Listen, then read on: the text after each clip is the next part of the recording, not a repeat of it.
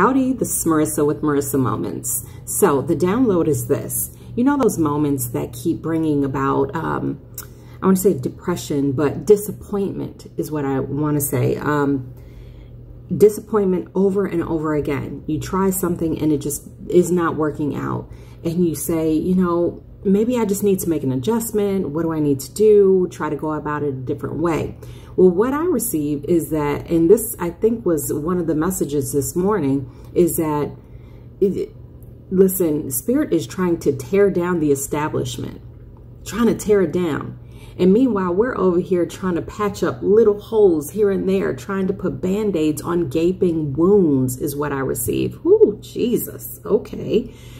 And that's why we continuously keep walking into these disappointments, because we're not, the way that we're changing our course, what I see is like we do small course corrections. So we were going this way. Now we're just going to shift a little bit. Okay, that's not working. Just shift a little bit.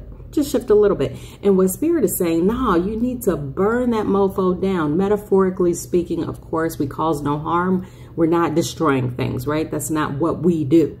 But what I receive is, metaphorically speaking, and my wings are activated, so I know I'm on, is the establishment must come down and into crumbles.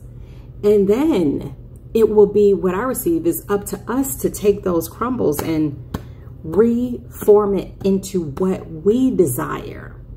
And so coming full circle, the problem with all of those disappointments, it cannot be corrected in small course corrections. It has to be completely dismantled, completely taken apart. To one is what I receive is look at the inner workings of it to figure out, okay, this is where it stems from. This is how it started. This is how I started to put it together, right?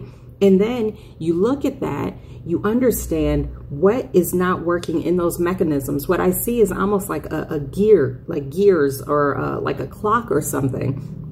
And getting inside of it, tearing the whole thing apart where there's like gears and all these different parts just spread about, and then deciding, you know what? The problem is I wasn't supposed to make a clock. But these pieces, now that I see them spread out, I understand and know that I can build a time machine. Spirit, okay.